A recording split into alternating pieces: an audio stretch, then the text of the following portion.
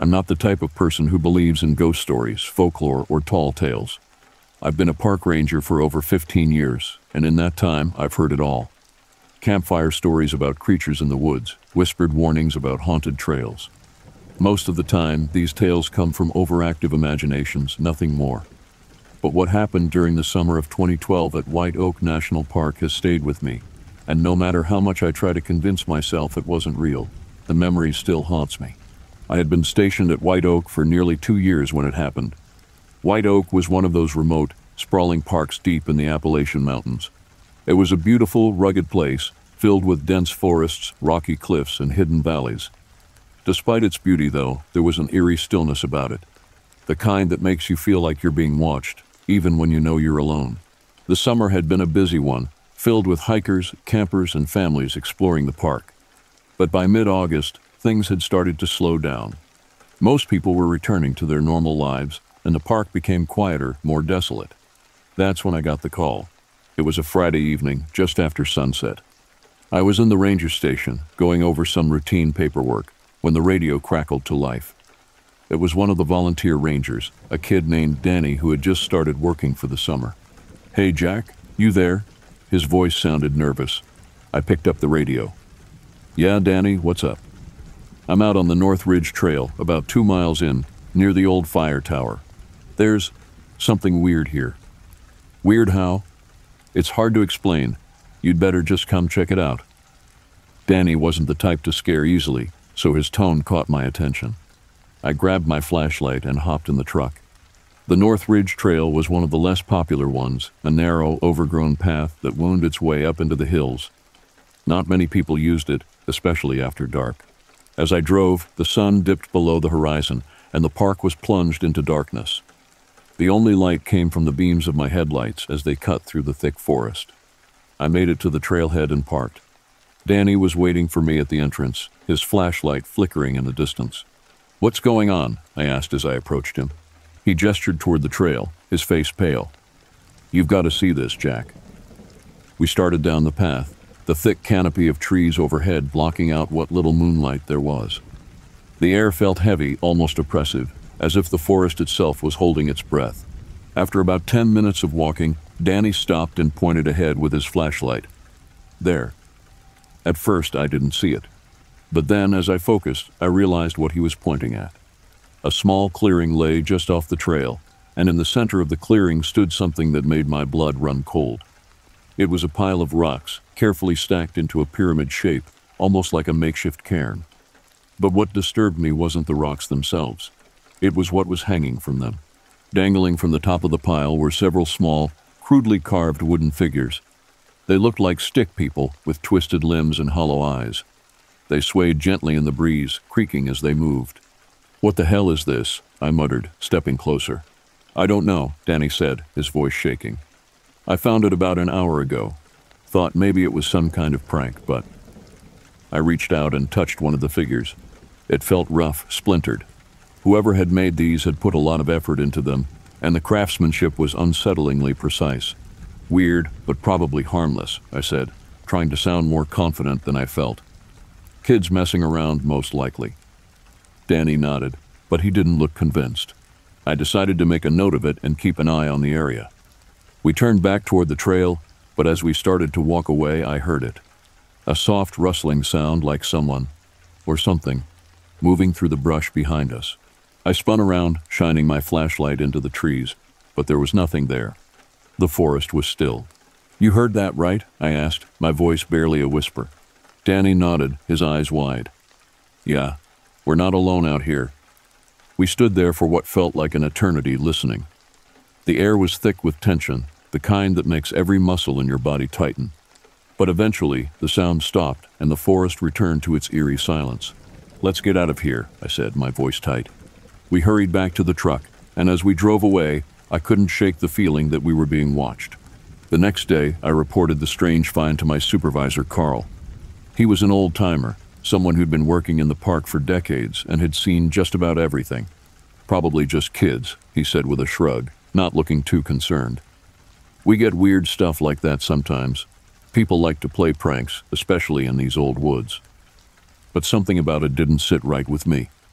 The precision of the carvings, the way the rocks had been stacked. It felt too deliberate, too ritualistic. Over the next few days, things only got stranger. Hikers began reporting odd occurrences. People claimed to hear whispering voices in the woods, voices that seemed to call their names. Others said they saw figures moving between the trees, shadowy shapes that disappeared as soon as they looked directly at them. And then there were the disappearances. The first was a young couple, campers who had been staying in one of the remote sites near the North Ridge Trail. They had set off on a hike one morning and never returned.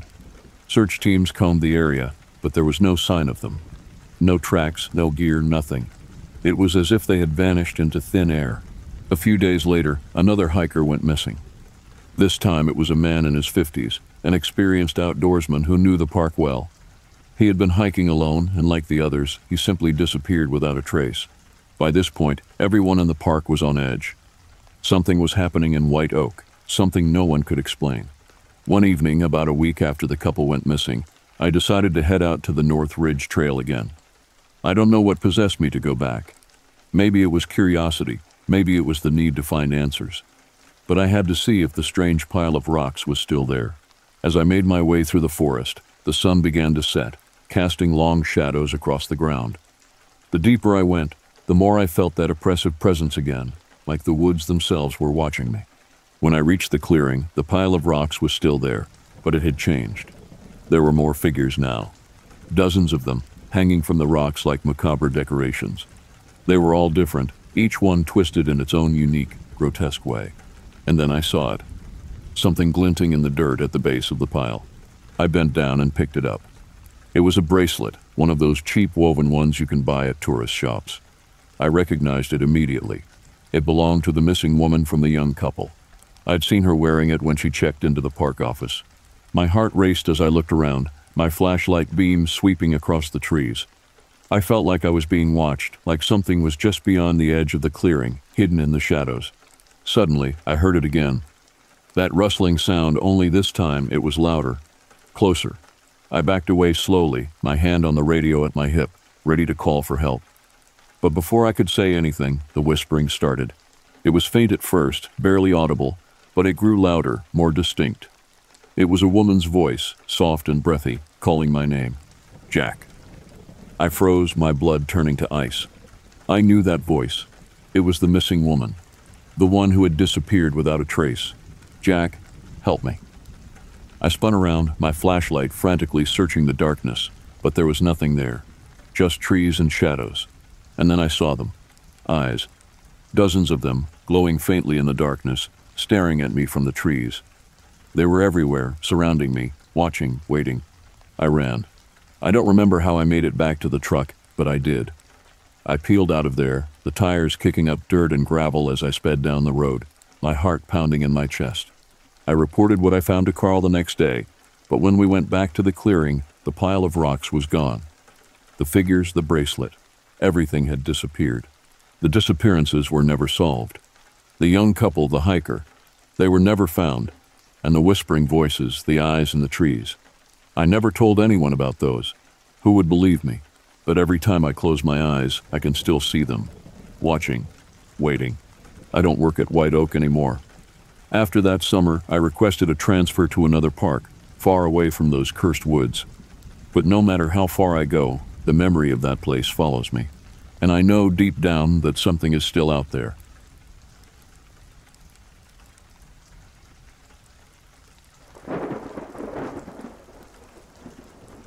I'm a park ranger or guide in Greater Kruger area. A while ago, I was guiding student groups on a farm in Bowell Reserve. We stayed in an old farmhouse. Some rooms were turned into dorm rooms. One day, a staff member went to fetch some sand from a dry riverbed nearby. He needed to make some cement. He came back saying he saw tracks of an animal that he'd never seen. He had some of his colleagues have a look. They all said the same thing. So by now I'm intrigued and I go down to the riverbed to have a look. Sure enough, there they are, like a buffalo, but not exactly the round shape you'd expect. Seemed like two pairs of buffalo tracks. Then I saw it. That's not two pairs. It's four pairs, of an animal walking upright, goosebumps all over, hair on my neck standing straight up. I called the warden. He came with his new sniffer dog. That dog went to work. but it was obvious those strange animals knew we were on them. Out the reserve, over the railway line, back in the reserve, then again onto another farm, all the way to the horse stables at the edge of Hodesproot town. That is where we caught the last one, hiding in the stables. But there were 4 in total. The one we got first broke a leg when jumping over the fence of the reserve. 2 others tried to hide under the railway line. Later we also found the rifle, which they had thrown away while running, a .308 with a silencer. We also found bullets and a panga. Now we could charge them with something else than trespassing. They didn't make a victim that time, but they are successful regularly. All our anti-poaching efforts are like mopping with a running tap. I think our rhino are on the way out. We try to fight the symptoms, but cannot fight the cause. And no one seems to care on the whole planet. For just a few species, lion, rhino, elephant, pangolin, no one puts political pressure on any country in the Far East.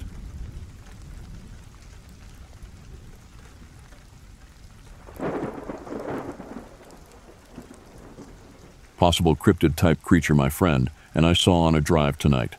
Cryptids. So, me and my friend Kaz decided to go on a drive about an hour ago, because there was a spot I'd been looking at going to at night because it was secluded and a good spot to smoke in general. Around when we started talking about it, he noted that he started smelling something sweet, cherries, and a hint of cigar. I was familiar with this entity as it's been around my room since I moved in back in 2020. It's not a malevolent entity and is actually quite kind. Kaz stated that it felt like he'd been hugged and just overall felt comfort with the entity around. So we go on the drive and we're talking and all, and we turned down the last road until the destination when I saw a tree down in the road.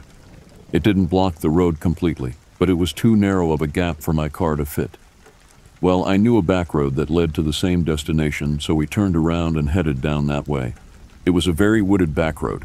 No service, very few houses for miles and surrounded by trees. It was the type of road to only have one lane because of how unused it is. As I'm driving, we're talking and we pass over a bridge.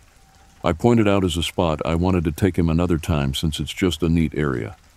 Not long after we passed it, he said, "Did you see that?" It's a very curvy road, so I initially assumed it was an animal as I hadn't seen anything. I asked what he saw and he said, "It looked like something that crossed the road." Immediately I got an intense feeling of dread. I asked if he felt it too and he confirmed that he did, so I stopped the car, took a moment and immediately said, "We're not supposed to be here." He agreed and I turned around, heading back to where we just came. The dread got more intense, but after we crossed the bridge it eased, but was still there. I stated that whatever it was isn't allowed to follow us home, and it wasn't allowed on my property. It started to disappear, and we kept seeing things along the road like shadows. As I was driving to the main road, a white truck pulled up very fast to a stop sign on a side road, almost as if out of thin air, and pulled out behind us. I didn't take much note of it until I looked in my rear view and saw it tailing the hell out of us. I pointed it out and Kaz said he didn't like the feeling he got from the truck. We got to the stop sign that lead out to the main road and I purposefully didn't turn my blinker on in case it was following us, but the truck did and it was turning the same way as us. After I made the turn, I waited a few moments before looking back in the rear view and it was gone. It disappeared into thin air. The drive home was silent and Kaz waited until we got back to talk about things he knew and should have thought of before we even got in the car. I was telling the story to a friend over Discord and asked Kaz to describe the thing he saw on the road, asking if it walked on 2 legs or 4. He said it didn't have legs. It was brown and looked like a head that just crossed the road. Asking him about it now, he said that it was tall, taller than the doorframe of my closet, and he saw it from a distance, so he didn't know what its body looked like. I asked if it could have been a bat, and he emphasized that it couldn't have been. During the drive home, we both noted that it felt like there was a hand on each of our shoulders. He pointed out the log in the road could have been a sign not to go, as well as the friendly entity that appeared in my room beforehand. I'm thinking it's a certain W-word entity names hold power, and I will not refer to it by name.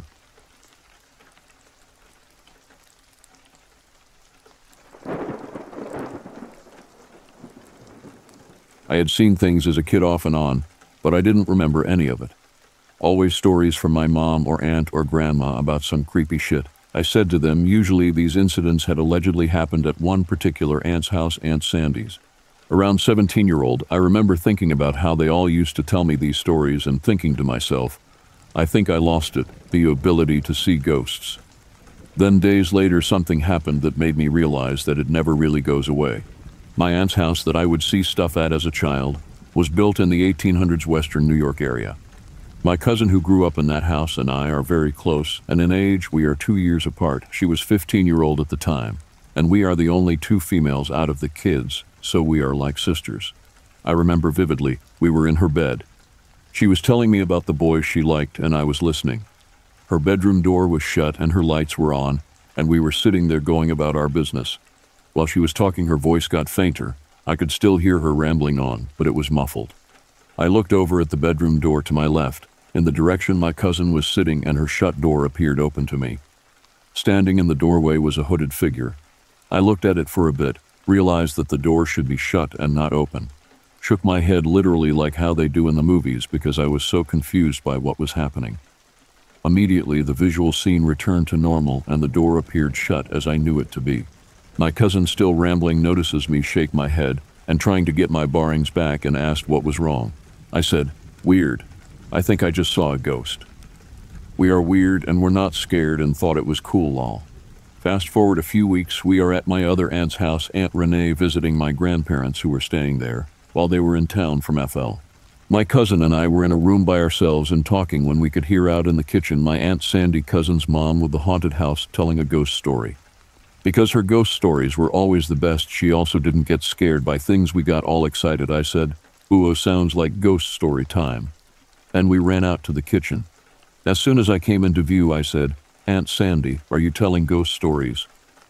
And she looked at me and said, "Yeah, it's a new one. Oh, you have seen him too." Like she knew this just by looking at me. I said, "Yes, the last time I was at your house." She said, "What did you see?" I told her I thought it was a monk and that he didn't scare me, he just looked at me and that was it. She said, "He is a monk. Our house used to have a few of them who lived there at one point. He's a nice ghost. He checks on us all throughout the night. He walks up and down the hallway. He came into my room the other night." I thought it was Uncle Hank, so when Uncle Hank finally got into bed, I yelled at him for coming in and out of the room all night and asked him what in the hell he was looking for on the dresser. He thought I was nuts and said that was the first he had been up all night. So that sold me on the whole ghost thing. But here is how I can be a little less sad when I lose someone in the physical world. Subsequent to the above ghost story, a lifetime has passed. My aunt is gone now, and when she passed, I had been through a tough divorce with an abusive man and was always fighting over custody of my kids to keep them safe. Aunt Sandy left this world prematurely, but on her deathbed she said to me, "I am her goddaughter. I have a list." My cousin and I asked what she meant. She said, "I have a list of the people that I am going to haunt when I die. Mariah, my grandpa's current wife, is on it, and so is your ex-husband." I laughed because I thought it was cute that on her deathbed she loved me so much she was plotting revenge on my behalf against my ex in the afterworld. It was funny until it happened. Then it was awesome. She passed away May 1st. August 17th, after a very dramatic and stressful week of my ex-husband trying to run away or kidnap with our kids, he just brought them to me. He told me he was giving me full custody, and I wouldn't have any trouble from him going forward. He just wanted peace. I was very confused. These comments were extremely off the wall. He sounded like he had gone completely crazy. He told me how he thought his neighbor had been trying to break into his house, and that he even thought he had a secret way into his side of the duplex. He stated that he had cameras around and proceeded to show me footage of our dog greeting someone at the garage door area, but it was slightly off and you didn't have a full view of the door, so you couldn't see if anyone was actually there. But her body language suggested she was greeting someone. By the way, this is not a friendly dog to strangers, so not convinced she'd let a non-family member into the house. My aunt, though, she was like the dog whisperer. Animals in general loved her, even the wild ones. This apparently had been going on for a few months and was intensifying, hearing things. The dog acting like it was engaged with someone who wasn't on camera. Despite his 12 video cameras around the house, he kept hearing things, but he never could find anyone in the house when he would look. At this point of sleep depravity, he really started to unravel, and eventually, he decided that the kids needed to be with me where they were safe since his neighbor was after him for no apparent reason. I honestly think my aunt haunted this guy until he gave me full custody of my kids. I know she did. His neighbors were an elderly brother and sister who shared the other half of the duplex. Neither of them were able-bodied enough to perform anything exceptional, let alone do it discreetly. He surrendered the children to me, and they are both grown now and are happy and healthy.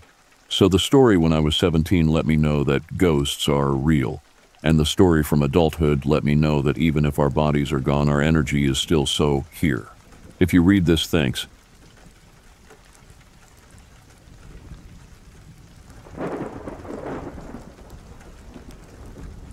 In my case, it was more of what didn't happen that convinced me.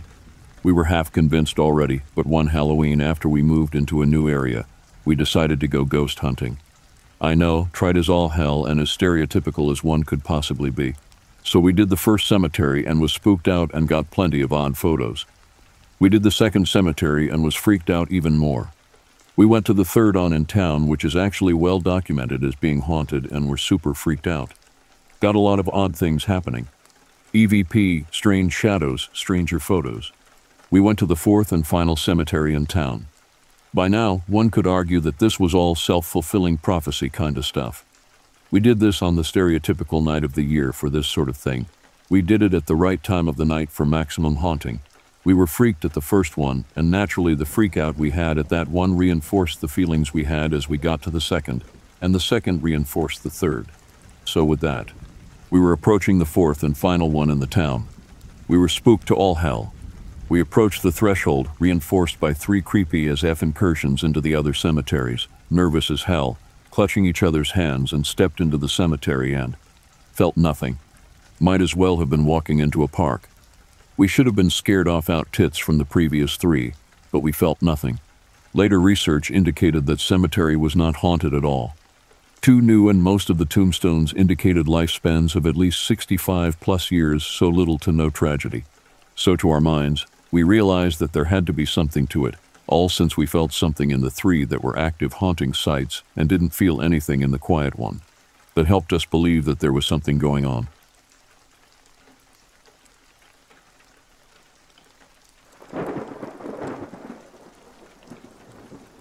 I've had a number of experiences. After my dad died, I was at work and was alone in a conference room reading material and typing. I had one of those flexible U-shaped earbud headsets around my neck. The end on each side rested about 1.5 inches below my collarbone. I was typing and felt something moving on my left side from my chest to the back of my shoulder. I patted my upper chest on the left and didn't feel the headset. The left side of it was over my shoulder. I moved it back and tried to figure out how it could have moved. I started typing again. A couple of minutes later, it happened again. There is no way that anything I was doing could cause that to happen. It takes deliberate action to move them. My dad was a prankster, so maybe he did it. Another series of events involves an antique lawyer's bookcase that I bought. I brought each of the 5 pieces into the house, dusted and assembled it, and put some small antiques in it. As soon as I left the room it was in, a cross necklace that I had worn for years and never had issues with fell off my neck onto the floor. I checked the clasp and it was fine. Shortly after getting it, I got a consulting gig in Arkansas for 6 months. While there, I bought some other small antiques and 1960s civil rights documents. When I got home, I dusted the cabinet and put in the new antiques. That night, the chain on my cross necklace broke. I replaced the chain and nothing happened until I interacted with it again to dust it. When I was done, I couldn't locate my phone. I looked everywhere, tried calling it from my landline, and used the Find My Phone app on my computer. Nothing. After an hour of looking, I finally stood in the center of the family room or kitchen area and said, "Please give me back my phone." At that exact moment, my phone pinged. It was in the laundry room under a bunch of clothes in the hamper. I only had gone into the laundry room to get a rag and furniture polish, and I live alone. The third is after I bought an antique pre-Hoosier possum cabinet. The night after it was delivered, I had fallen asleep on the couch. I woke up to a man in Dust Bowl-era clothes standing in my living room. I screamed and he dissolved. A couple nights later, I woke to another man standing by my bedroom door. I screamed and he retreated into the wall. Over the next few weeks, I woke up to an old lady on my bed, an old lady and little girl standing beside my bed, and another couple apparitions. I bought holy water and a cross and put them on the hutch. The activity stopped until I moved. I saw people in my room a couple more times while I still had the cabinet. My son's golden retriever, Rosie, was staying with me one of those times. I woke to see a man standing by the door, sat up and screamed. Something was on top of me. It was Rosie, who was standing straddled over my body and was staring right where the apparition was. Night terrors. Maybe, but I've never been paralyzed, and it doesn't explain Rosie. My brother has the cabinet now. His wife refuses to let him remove the cross and holy water. I only periodically wake to heads looking at me or hands reaching for me now. I usually am able to tell myself that they won't hurt me, and I wait for them to dissolve before going back to sleep. Any thoughts about these events? I'd sure love some insight.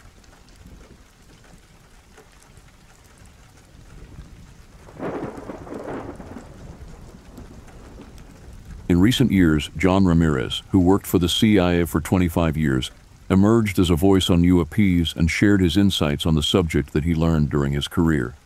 He states that the exploration of consciousness and its connection to the unidentified aerial phenomena issue can significantly shape our understanding of the phenomena and their implications on humanity. During an interview, Ramirez stated that non-human intelligence has been around us for a long time. He referred to the Roswell incident and mentioned that there were accounts of telepathic communication with survivors of the crash. He also stated that the CIA had separate divisions focusing on the aerospace and aerodynamic qualities of UFOs and the biological connections with the non-human occupants. These interests by the CIA led directly to the development and use of remote viewing within the department. He further discussed his beliefs regarding alien forces and their influence on humanity throughout history. Ramirez suggests that ancient myths and legends are a part of lost human history. He believes that the ancient accounts document instances of contact with non-human intelligence, which he believes are divine beings. If you look at the Sumerian texts, they knew a lot more about the world than we give them credit for because we look at history so linearly. You know, we think that we are the pinnacle of knowledge and that before us, they didn't have the knowledge we have now. But what I think happened was that they did have the knowledge. However, that knowledge was lost or suppressed by other humans with agendas. And now we are rediscovering that knowledge through science. But through that science, we are going to rediscover our connection to the divine and these non-human intelligence who have been here and want to help us, not destroy ourselves. During his time at the CIA, Ramirez began experiencing frequent contact and communication with beings that he could not see the faces of, but who appeared shrouded in a cloak. Ramirez later discussed the topic of reptilians and their alleged involvement in society and governmental structures. Ramirez clarifies that when referring to reptilians, he does not mean actual lizards, but rather individuals with reptilian ancestry who may appear human. He stated that humans may have had advancements and influences from other beings, including reptilians. It's interesting though when I look at some of the official logos launched by the NRO, which is the actual secret space program of the U.S. intelligence community. They launch secret spacecraft into orbit, and I can say that much. But they use these lizards as part of the logos, and I find that very strange. And they're lizards that are crawling all over the earth.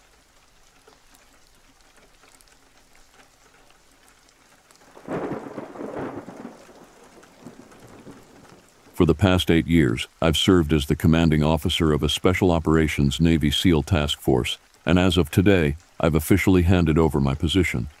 Now, obviously, I'm not going to tell you which Navy SEAL task force this is, nor am I at liberty to discuss what we do or what we have done. But what I am going to tell you are the rules we are expected to follow. I guess writing this serves as a form of catharsis for me now that I'm no longer in command. To Major Patrick, not his real name, but I assume the person in question will know I'm addressing him when he reads the rules. If you're reading this, know that I have great confidence in your ability to lead, but I cannot emphasize this enough. Follow the rules, even if they sound like superstitious nonsense. You see, when I took over command 8 years ago, I probably had the same thoughts you're having now. I still remember the day I took over as though it were yesterday. Good morning, sir. Good morning, Corporal. At ease. At my words, the young corporal hastily cut down his salute and flashed me a beaming smile. I took a glance at his name tag and asked, Corporal Emerson, where would I find the office of Lieutenant Colonel Tom? His smile grew even wider. It was frankly alien to me how one could be so happy in the mornings, particularly a cold and dreary morning like this one. Who the hell smiles so much at a superior officer? Either he's a complete kiss-ass or there's something seriously wrong with this guy. It's right this way, sir, down this road, 3rd building to the right. Is his smile getting wider? What exactly did I say to make him so happy? Feeling my hairs stand on end from his increasingly creepy smile, I dismissed him with a wave and drove off in the direction he pointed me in. Hopefully he wasn't smiling because he was playing a prank on the new guy. Sure enough, his directions were accurate, and I soon found myself sitting in the office of one Major Tom, the person I was here to take over. Imagine those special force operators you see in movies, totally not accurate by the way, then crank that image of Bhattacharya all the way up to 11, and then crank it up some more. Throw in a full sleeve tattoo of a dragon that extends all the way up to and wraps around the neck, thick bulging veins on the forehead and hazel eyes that look like they're seeing all your past sins and judging you for them. That is what Major Tom looks like. He was a beast of a man is what I'm saying. Someone who would mess you up if you so much as looked at him the wrong way. Someone who looks like he wakes his alarm clock up in the mornings. And to top it off, his voice was thunderously gruff. It made every word out of his mouth seem like he was engaging you in a shouting match. Good thing he's a man of few words. Major Rick, good seeing ya. Like the view from your new office. It's all right, sir. It's an honor for me to. Cut the bullshit, Rick. Nobody wants to command this shithole, and you know it. Right, sir. This shithole, as you put it, happens to be the single most well-equipped task force this side of the world. It really is an honor. Well, maybe this'll change your mind, Freshie. I took the piece of crumpled paper he handed me. Funny, I would have figured this guy for someone who would demand for his paper to be ironed and wrinkle-free like his shirts. Opening the note revealed a list of hand-scribbled rules in different handwritings. Seems like it's a note passed down through generations of COS. Well, don't just gawk at it, read it. Or are you a dumbass who can't even read? The note was simply titled Rules. Lights out for everyone at 23:59 hours daily whilst in base. Between lights out and reveille, if you hear the sound of a bouncing ball, ignore it. Keep your eyes closed and pretend to be asleep. Frequency 44,750 is not to be used for any training exercises or operations. Barracks number 5 in Echo Koi is the only bunk with 3 doors. The middle door must not be closed. No training to be conducted in base on Thursday nights. Any night training that takes place on Thursdays must be conducted outside of base. The Kim's range only has 17 targets. There is no target Zulu. Do not engage target Zulu. If an old woman approaches you wherever you are and offers to sell you food, buy whatever it is she offers, but never eat the food. Do not accept any change from her, and for the love of God, do not reject her. If you ever hear a soft giggling behind you, do not turn around. Do not acknowledge it. Never use the shower after 23:59. See rule number 1. She does not appreciate anyone knowing about her. Regardless of your religion, go to the altar on the roof once a week at 3 and bow in silence for 1 minute. This is the only exception to rule number 1. If the children approach you and ask for your help them in whatever way you can. They may deign to reward you. If you are approached by someone named Emerson, do not speak to him. There is no Emerson within our base. She knows. I rolled my eyes at the list of superstitious nonsense. This was probably a hazing process for new COS, set up so that the staff officers and play a prank on them. Probably some sick initiation tradition that I'd have to scrap in my tour. However, Rule 13 made me slightly uneasy. Did they set it up so that the first person I met would be the corporal? No wonder he was all smiles. Sir, how'd you know the first person I met would be Corporal Emerson? Was the prank planned that far in advance? Tom looked at me, patted me on the back and sighed. Son, if you already broke the rules on your first day, how the hell are you going to survive the rest of your tour? Sir, I've been part of hazings in my day. Hell, I've even conducted some of them, but this is by far the most elaborate form of hazing I've ever seen. Well done, sir, I'm in awe. Shaking his beefy head, Tom sighed. Look, Freshie, we ain't hazing ya. You need to listen very carefully. Do not F up the other rules. Emerson's a major pain in the ass, but he ain't the worst thing that'll happen to ya. Sir, I mean no disrespect, but you can't possibly expect me to believe that this list of superstitious bullshit is true. Fed up, Tom reached behind him, pulled out a thick file and tossed it in my direction. This here is the battalion nominal roll. All of our guys' files are in there. Take a look and tell me if you see an Emerson. Fortunately, the nominal roll was meticulously sorted in accordance to rank. As I flipped through the list of corporals, there was no Emerson to be found. This can't be possible. Maybe he was wearing someone else's uniform. Yet, as I flipped through the pages, none of the photos even remotely resembled that creepy smiling man I met at the gate this morning. That's impossible. I know you got questions, Freshie, but I ain't got the time nor the crayons to answer ya. The governor's coming in 15 mics and I gotta go get his entourage ready. Roman 2. Patty, get in here and brief our Freshie while I go get the ladies presentable for the governor. At his command, the door slid open, and in came the prettiest woman I'd ever seen. Well, this side of the wire anyway. Shoulder-length platinum blonde hair, tied neatly into a ponytail, clear blue eyes as dazzling as the brightest sapphires. I'm not ashamed to admit, I was instantly smitten. Captain Patty Jenkins at your service, sir. I'm serving as the executive assistant to the commanding officer of the force. I understand as of today that it'd be you, sir. She flashed a dazzling smile and stuck out her hand. Close that mouth of yours, Major, before you swallow a fly. I know Patty here's a sight for sore eyes, but don't you be getting any ideas now. Captain Patty's a distinguished honor graduate from the 72nd Ranger course.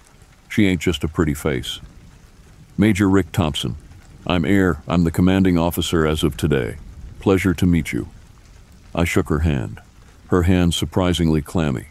Patty, get the Major up to date on the SOPs of this place and brief him about the rules. Gotcha, sir. As I laid in bed that night, I furrowed my brows as I recalled Patty's reaction when she was explaining things to me. Well, that's it, sir. That's the whole list now. So you don't need to worry about Emerson, all right. Sometimes I suspect he's just lonely. He's always looking for someone to talk to, sir. Sir, is everything okay? How can anything be okay? Based on everything I'd heard, something was seriously wrong with this place. Mass hallucinations. I couldn't find any sort of logical explanations for any of the things she had mentioned. Patty, I think you forgot about rule number 10. Her lips formed a thin line and her eyes narrowed. Then quietly and almost imperceptibly, she shook her head. Forcing a smile, she said, Well then, I'd best go back to my work now, sir. Let me know if you need anything else. That was weird. I guess I'll ask the guys at PT in the morning. My phone buzzed. Hello, sir. PT is at 5. It'll be a 3-mile coastal run conducted by Staff Sergeant Michaels. Good night. I left her on read and glanced at the time. 23:55. Right time for some shut-eye. The events of the day weighed on my mind, and as I tried to drift off into the blissful embrace of sleep, I realized something was wrong. It was too quiet. Granted, it was late at night, but this was a different kind of silence. Normally, what we think of as silence isn't true silence. It's our ears drowning out and ignoring all the background noise. But this was different. It was a total and complete silence. No soft droning of electronics in the background. No cricking of insects. It was as though time itself had stopped. Total, complete silence. My gut wrenched. Then, as though the previous silence was an illusion, in the distance I heard a faint thump. Thump, thump, thump. Was it getting closer? It sounded like someone was bouncing a ball down the hall. Thump. A sickening realization hit me. The thumping was right beside my bed. My heart seized and I clenched my eyes shut. Why hadn't I heard any footsteps? I slowly slid my hand underneath my pillow and tightly gripped my trusty K-bar. All right, whoever it is going to have a very bad time. Grandma, can I play with him? The young boy's voice nearly disarmed me. What was a kid doing here? There aren't any living families on this base. Even if there were, how the hell did they get into my room? An elderly woman's voice called out to the boy. It sounded further away. From the doorway, perhaps? No, dear, the soldiers are tired, and they're asleep already. You can play tomorrow. But Grandma, this one is still awake. Two clammy hands grabbed my face with impossible force. I couldn't keep my eyes shut any longer. I opened my eyes and lashed out, or at least I tried to. In front of my eyes was a boy, two tiny hands still grabbing my face. His eyes, they're entirely black. The boy's face distorted into a maddened grin. And then he shrieked. Sir, are you all right? What? The flying F. I snapped my eyes open, only to see the worried face of Patty looming inches over mine. It's 8, sir.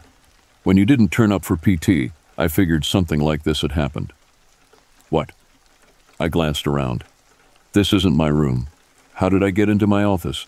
By my side was a pool of dried blood, and as I checked myself for wounds, I found the source of it. 2 small cuts on my wrist. What the F? Patty was staring at my desk, shaking her head and sighing. Wow, sir, this must be some kind of new record. Breaking 4 rules in your first 24 hours. Part 2. So I messed up. In the span of 24 hours, I'd already broken 4 rules. What the F happened to me? It's all right, sir. You just missed the lights out timing. They don't disturb anyone who's asleep when they're making their rounds. Making their rounds? Patty, we're not talking about troopers on guard duty. What the hell is that, kid? I need to know. I'm guessing you already have an idea, sir. Maybe you'd feel better after taking a warm shower and, calm down for a bit. Meanwhile, I'll get Lieutenant Colonel Tom to talk to you, if that's what you want. I calmed my breathing and steeled my resolve. Please do. Patty was right, I mused as I dried myself off. A warm shower really does do you wonders. Putting on a clean set of clothes, I broke into a brisk jog to Tom's bunk. Good morning, sir. I almost instinctively mumbled a good morning before I caught myself. Glancing at the direction of that exceptionally cheery voice, I saw Emerson standing at attention, arm pulled tight into a smart salute. Mother F almost caught me off guard. What mighty fine weather we're having today, huh? Did you have fun last night, sir? He's still trying to goad me into a reply. Willing myself to drone out his voice, I broke into a full-on sprint until his voice trailed off behind me. Something is seriously wrong here. Tom was packing his things when I reached his room. Rough night? I wordlessly rolled up my sleeves and brought the scabs to his face. What do you think? I think you ignored the rules, and now you're realizing the consequences. Look, I was against opening this roll to outsiders in the first place, but that decision wasn't mine to make. If you aren't up to the task, I can write into the chief and resort your posting. How the hell are you so calm about this? Why haven't you informed anyone, or even called a Mother F exorcist? He shot me a steely-eyed stare and muttered, Rule number 10, kiddo.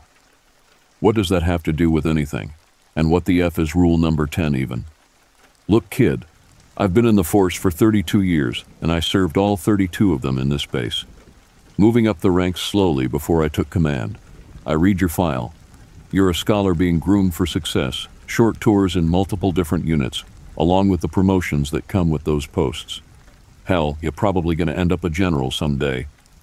He sighed before grabbing my shoulder.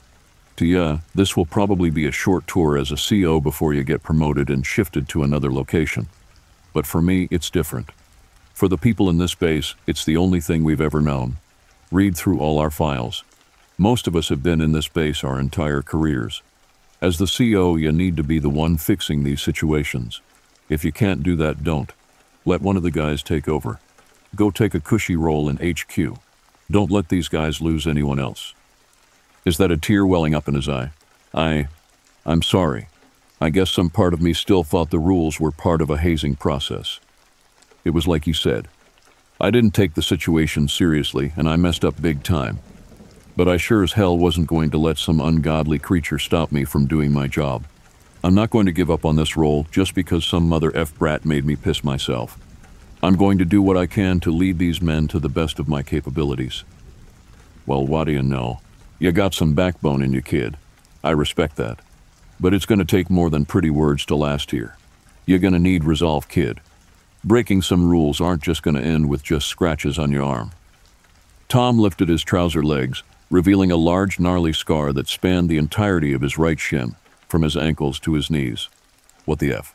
Sometimes breaking the rules take a large chunk out of ya, and sometimes you got no choice but to break some rules. Pros and cons, kid. My conversation with Tom gave me a glimpse of whatever twisted fate that awaited me, and yet for some reason it didn't fill me with existential dread or the need to lubricate the insides of my thighs with piss. Nah, it just makes me want to do something about this place. As I strolled back to my office, Patty was waiting for me. So, are you leaving, sir? Did Lieutenant Colonel Tom make arrangements? No, Patty. I'm staying, and neither hell nor high water is going to stop me from accomplishing what I set out to do. Wow, sir, color me impressed. Well, if you are going to stay, we are going to need to do something about the rules you broke. Right, the rules I've already broken. Well, Emerson's an annoying prick, so I won't be making that same mistake again. The only problem is what I'm going to do with the brat. About that, sir, I have an idea. My phone buzzed with a text from Patty. Sir, it's time now. Sure enough, my watch beeped to tell me it was now midnight. Patty's genius idea was to intentionally break rule number 2 and directly confront the entity that was the kid. Although I'm more worried about the grandmother. The cool sea breeze blowing in my direction sent chills down my spine. What am I even doing? Here I was, standing alone in the basketball court at midnight. Well, at least it's not the most dangerous thing I've done. Sure enough, I heard it. Thump, thump, thump. The thumping of the ball hitting the ground. Stopped when it seemed to be inches behind me. Trying to calm my racing heart. I took in labored breaths. Do you wanna play? Steeling myself. I nodded. Hee hee. Catch. The whoosh of air told me the brat had thrown his ball toward me, and I instinctively turned to catch it. The ball was slick with some kind of fluid and surprisingly fuzzy. As I glanced around looking for the brat, it nearly slipped out of my hands. Wait, something's wrong. The ball was way too hard and way too heavy. How the hell did he make the thumping sound with such a weird fuzzy ball? And that was when the sickening realization hit me. Praying that my gut was wrong, I held my breath and slowly looked down. In my hands was the brat's head. His mouth in an impossibly wide grin, eyes black as obsidian staring straight into mine. Where his neck should have been were bloody and jagged lumps of flesh. And then the brat spoke. Now run. Run before Grandma catches you. Part 3. So things definitely weren't going according to plan. I'd deliberately broken rule number 2 as part of Patty's plan to get the brat to leave me alone. What I didn't realize was just how poorly thought out this whole thing had been. Here I was, standing in the middle of the basketball court at the stroke of midnight, holding the bloody severed head of an insidiously grinning black-eyed kid. Said head was also telling me to run. If you looked up the dictionary for the definition of a shitshow, I'm certain it would be this exact situation. Sighing, I recalled my conversation with Patty earlier that day. About that, sir, I have an idea. She shot me a mischievous grin. Typically, there's no problem with breaking rule number 2. In fact, most of the cases I know about have ended after a simple game with the kid and his grandma. If you win, they leave you alone. On the other hand, if you lose, he'll keep coming back for you night after night to play with you again. I don't remember playing with him, though. Patty, I don't remember playing with the brat. I'm ashamed to admit, when I opened my eyes, I blacked out. Patty wagged her finger at me, looking like she was trying to stifle her laughter. In my defense, No need to explain yourself, sir. Well, since you blacked out, it means you forfeited the game. That's why that happened. And from now on, they'll be checking on you every night. Well, you can always sleep early, though. But on the days you can't, you'll have to be mentally prepared to play Tilda. I sighed. So what she's saying is that I just have to intentionally play that brat's game and win. So essentially you're telling me to play with a brat tonight. What kind of stupid game are we talking about? Catch. My words elicited a strange smile from Patty. She's awfully jovial about this whole situation. Not quite Tilda well, the game is sort of like hide and seek. Great. First off, when the kid throws you his ball, that'll signal the start of the game. Once the game starts, you'll have 2 win conditions. 1, get from wherever you are to the boathouse and dump the ball into the sea via the window. You'll know which one when you get there. Or 2, hide somewhere safe and evade the grandma until dawn. How the hell do you know so much about this? Toot it, sir. It's rude to pry. A woman's gotta have an air of mystery after all. That just sounds like an awfully indirect way to say she's played their game before. Right. So I just need to dump the ball into the sea. That's it. Do I have to start the game in my room? By the boathouse window, sir. You can't just run onto the beach and throw the ball into the sea. That'll make them mad. And no, the game can start anywhere except in the boathouse. That'll rig the game in your favor. Right. So here are my options. Pulling out the map of the base, I pointed to the firing range. If I start here, the boathouse is about 400 meters to the northeast. At full sprint, I should make it within a minute. Then that'll be the end of it. I really wouldn't recommend that. There's too many trees and no cover. If shit hits the fan, there's no way for you to hide. Trust me, sir, there's absolutely no way you're going to outrun the grandma. That doesn't make sense at all. Well, if she says I can't outrun her, I'll just hide from her. What about the armory? I can grab the ball, lock myself up in the armory, and just sleep till morning. That will be more difficult than you think, sir. Honestly, I don't think it's possible to stay in one location with the ball, sir. Well, this is beginning to seem impossible. As I studied the map, the beginnings of plan began to form in my mind. I see. This could work. No wonder I wouldn't have been able to just hide with the ball. Run away. Grandma's coming. There seemed to be genuine frustration emanating from the brat's voice. For the first time, his mouth wasn't in a wide grin. His brows furrowed as he stared straight into my eyes and bellowed. Run! I snapped out of it and dashed to the left, towards the empty bunks reserved for visiting troops. Right? My objective is the boathouse. I'll have to assume the enemy has an unknown means of tracking the brat, so I can't dwell in one place too long. Ramming the door open with my left shoulder, the smell of blood filled my nostrils. It was as though the smell had permeated the entire building and clung to every single inch of it. My boot sank into the floor like it was a sponge, and the loud squelch stopped me dead in my tracks. What the F? I glanced at the floor. Blood was pooling around my boot, seeping into my socks. Hesitating, I looked back, only to see a white shadow heading straight for me. She was crawling towards me, all four limbs moving in tandem at such impossible speeds they looked like a blur. Her mouth was stretched far wider than was humanly possible. Inside were rows upon rows of glistening pointed teeth, specked with bits of red. Her eyes were locked onto me, or more specifically, what I was holding. Perhaps my instincts of self-preservation took over. But I sprinted into the hallway, ignoring the splashes that accompanied each footfall. I ignored the nauseating smell of blood. I ignored the urge to look back. I ignored the laughter emanating from my hands. I just ran. Holy F. I'm not going to be able to outrun her. To the left, sir. What? Turn left now. I turned. It was an impossibly long hallway that in no way fitted in with the building's floor plan. Third door on the right, sir. I ignored the frenzied laughter coming from the monstrosity behind me and focused on the voice giving me directions. That always sounded just out of reach. The third door was so nondescript, I nearly missed it. It blended in with the walls so well, I wouldn't have known it was a door if not for the red glowing keyhole. There was no knob. Ah, what the hell. I rammed into it, not expecting it to fling open as I approached. Stumbling through the air, I hugged the brat's head close to my body. Bracing myself for impact, I didn't expect to land on sand. I turned, the building was now 400 meters behind me. I was now on the beach. A sudden sharp pain jolted me out of my confusion. I looked down. The brat bit me. You. Cheated. Grandma. Over. Here. At his scream, a white figure leapt from the roof of the building and landed with a sickening splat. The scraping of nails against concrete killed any hope that the fall had somehow killed it, and she flew into a maddened crawl towards me, faster than she was in the beginning. The boathouse is to your right, sir, go. I ran. The boathouse was 100 meters away. The maddened crackle of sand behind me told me that she was catching up. This was perhaps the fastest 100-meter dash of my entire life. Come here. Her shriek sounded like it came from directly behind me. I kicked the door to the boathouse open and leapt inside, just as a pair of clammy hands grabbed my ankle. Her long black nails were digging into my skin and drawing blood, pulling me towards her with ferocious strength. Her mouth opened wider and wider as she pulled harder and harder. Her black eyes seemed to gleam with anticipation. She was cackling.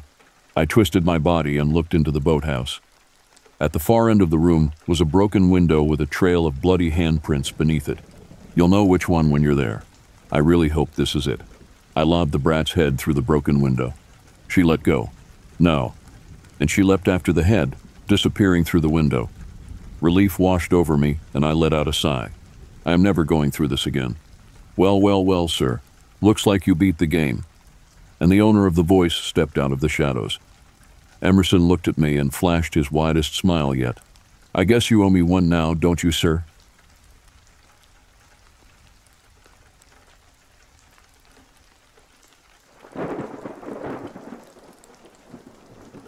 As soon as I turned 18, my parents demanded that I get a job. When 3 months passed and I was still unemployed, they went out and did it for me. I got hired at my family's park ranger business. We supplied places with park rangers who'd go out and protect the park for however long the rangers' owners could pay. I started in early winter. I was cold all the time. The job didn't start until about 9 at night, or at least my shift didn't. I had to work until 9 in the morning, 12 hours, 5 days a week. The pay was all right. It was my first day at a new park, a ski resort that had hired rangers to act as security. We weren't really qualified, but my family didn't have the greatest moral compass, so to speak. I started my shift, and I talked with a little guy at the front who said it was slow, not much happening. I was glad to hear this. Sitting inside and doing nothing for 12 hours. That's what I'd normally be doing anyway. I went inside and met the guy I'd be working with. We'll call him Freddie. He was reading the paper and drinking coffee. "First day?" he asked. "Well, I never worked at this place before, but I've been working with Tony for quite a while. It's a good business. I trust him." He responded with a little chuckle and went back to sipping his coffee. Nothing happened for a couple of hours. We sat back, relaxed, talked about our lives, and even got into a funny conversation about my uncle. About 3 hours in, we heard a loud banging at the door. Freddie got up to open it, but there was nothing there, aside from a trail in the snow leading to the door. There wasn't much we could think about it. "Maybe a bird or an animal, I don't know," Freddie said, getting back to his seat. I thought it was a bit weird for a bird to slam into the door fast enough to make a bang that loud and still somehow get back up and walk out of sight. I didn't say anything. I just shrugged. Whatever. After even more sitting and talking, Freddie got up and said he was going to use the bathroom. He jokingly asked if I could hold down the fort, then went outside. I leaned back in my chair, quietly singing a Billy Joel song that had been stuck in my head. Freddie basically kicked the door in, holding his hand. It was cut up and bleeding badly. I didn't think to ask questions. I shot up, ran to the first aid cabinet, grabbed the wrap, and put it around his arm. "What happened out there?" I asked him. He looked into my eyes and opened his mouth. Then there was another super loud bang on the door. I rushed to the door and locked it. I didn't know what was out there, but I did not feel like waiting for it to realize the door was open. Freddie was screaming in pain. I wrapped his wounds, but it wouldn't hold forever. I went over to the phone and called an ambulance. I explained that something attacked my coworker. "What?" they asked. "I don't know," I told them. They gave me a half-hearted, "We'll send somebody," and I hung up. They asked me to stay on the line with them, but I didn't see how that would stop Freddie from bleeding out. Freddie slumped down, leaning against the table in the room. I slapped his face slightly to keep him awake. "Freddie, who did this?" He blinked his eyes and couldn't keep his head up anymore. He was out. His cut was worse than I thought, and the ambulance needed to come very quickly. As I put a blanket on him, another loud bang at the window made me jump. I looked back and saw a bloody hand on the window. It was a man, and he was begging to be let in. I ran over to the door and unlocked it. I went to the side where he was, but I didn't see him. Did he run around?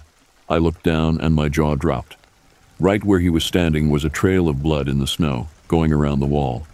I broke out of my shock, turning the corner, and there was the culprit.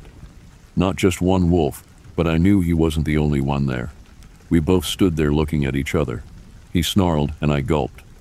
I knew the time it took me to get to the door was a lot less than it took him to get to me. I didn't want to risk it, just in case. I kept standing there. He took a step back. Maybe he's leaving, I thought to calm myself down, but he did not leave. He took a step back and howled. Knowing what was coming, I ran to the door. He stopped and lunged, biting into the flesh of my leg. I screamed out in pain, but at least he wasn't calling his pack, or so I thought. He started to tear flesh, and I foolishly attempted to shake him off. He was on tight, ripping. I tried to push him off, but his teeth only sank in deeper. I put my right hand between my leg and the roof of his mouth, prying his teeth. I limped inside, slamming the door shut. I could hear these loud bone-popping noises and saw him now standing up on 2 legs, looking at me through the door. How I survived, I wasn't sure. I was bleeding out pretty bad, and the only gun I had was in my Jeep outside. That's when I saw more of these things. They were upright, walking wolves, pacing around the place, moving back and forth, looking in the windows, waiting for one of us to come out. I sat there next to Freddie, holding him, holding myself, trying to stay conscious. I was bleeding badly, and these things were out there. I counted at least 3 of them, the largest wolves I'd ever seen. What was going on? As things started to fade, I couldn't tell you what happened next, but the door burst open, and several EMTs rushed in, attending to Freddie and me. They loaded me onto a stretcher, threw me in the ambulance, and the next thing I knew, I was being patched up. After this, I never heard from Freddie again. I was quickly removed from that location and reassigned to a different one altogether. I was told nothing, not allowed to ask questions, and even now, I live with the nightmare of those strange, violent wolves. Had I not made it back inside, I would have been torn to pieces.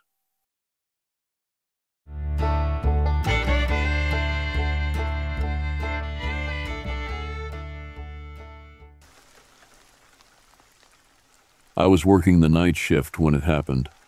I patrolled all the little sections in the park for wildlife disturbance and vandalism in the dark. That's what most people with bad intentions come out to do. It was really quiet one night when my radio went off, saying that there had been reports of screaming over by B campsite, right near the forest. When I arrived, it had stopped, but the people there were still shaken up, and they had reported this loud growling and guttural sounds coming out of the trees. Of course, when I got there, they were all standing around the fire, but nobody was talking or anything just before their screams, which had woken everybody up. People at Campsite B said they also saw somebody running across the road in front of them, only to disappear in the brush. This had occurred between campsites A and C. They too stopped their car to investigate what was going on. It happened so quickly that nobody could really get a good look. People from Site A said something ran past them too and started screaming. They could not tell what it was, and none of these people knew each other, nor had they met before this trip. They were all just random folks spending a weekend at the park. So I followed the path that whatever had run across to see if I could find any tracks or anything. It was nearly impossible. All the ground was so hard, and there were lots of people milling about. The campsite for B is near a bunch of dense woods within the park, so it wasn't too surprising something made its way over there. I checked out Campsite A since it was next and the closest to where the paths had crossed, but again, nothing turned up. The whole experience felt really strange. Everybody seemed genuinely freaked out outside their tents, but they wouldn't talk much at all. They just kept staring into the black trees with their flashlights, looking for something, waiting for something to come out of the darkness. It was definitely eerie and extremely quiet. I kept my radio on me, thinking we would hear something, but we never did. Although the time I was there, I did not hear anything out of the ordinary. That night, we went home a few hours before sunrise since most people were still awake. The next day, everybody at that campsite packed up pretty quickly, leaving as fast as they could. I guess I had heard from the overnight ranger that this campsite saw something that terrorized their tent. I haven't really heard much about it since then, but apparently, whatever they saw really spooked them. It's a darn shame. I hope whatever it is does not drive traffic away, and people do enjoy camping all year round, so hopefully, whatever large animal this is goes away on its own. I'm hoping it's just maybe a moose or something, and that maybe these people just got spooked. It is the woods, after all, and people's nerves are a lot more on edge when they're out in the darkness or encountering things they don't quite understand.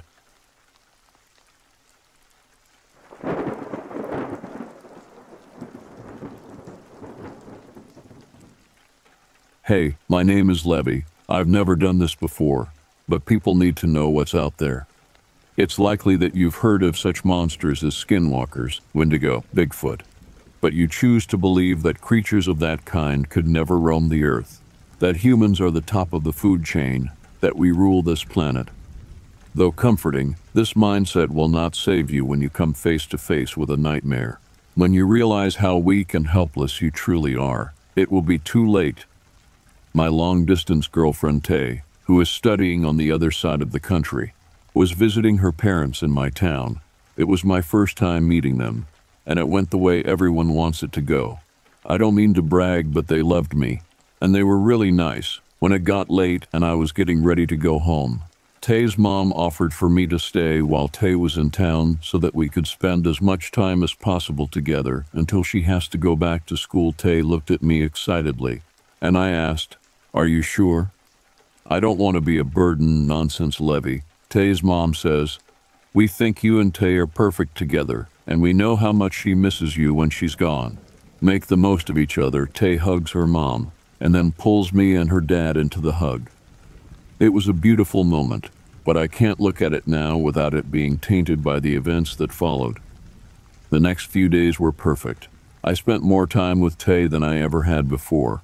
It was hard with her being so far away most of the time. FaceTime can only do so much to quench the emptiness I felt without her. But for these few days, life felt complete. I hung out with her family. We played card games for hours. I helped her dad fix his motorbike. Well, I say helped.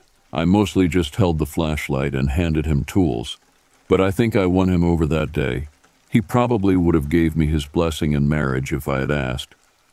That night we were all sat around the TV watching the new Lightyear movie, which was surprisingly good.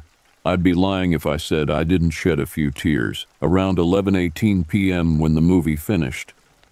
Tay's parents said goodnight and headed off to bed, and a couple of Tay's friends who had been visiting said goodbye and drove home. I got up to get some water from the kitchen, and as I walked back I stood in the doorway that separated the kitchen from the living room, which was dark, only lit by the TV, allowing me to see Tay frozen, staring towards the window which was out of my direct line of sight. Confused, I peeked my head out of the doorway and looked toward the window. I froze and dropped my glass. Luckily it landed on the carpet and didn't make much of a noise, and the giant pale creature standing an inch from the window didn't notice.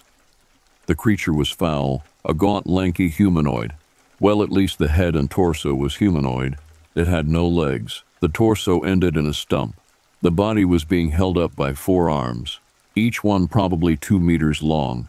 The creature's whole body was covered in gray skin stretched tightly over its abnormally long bones.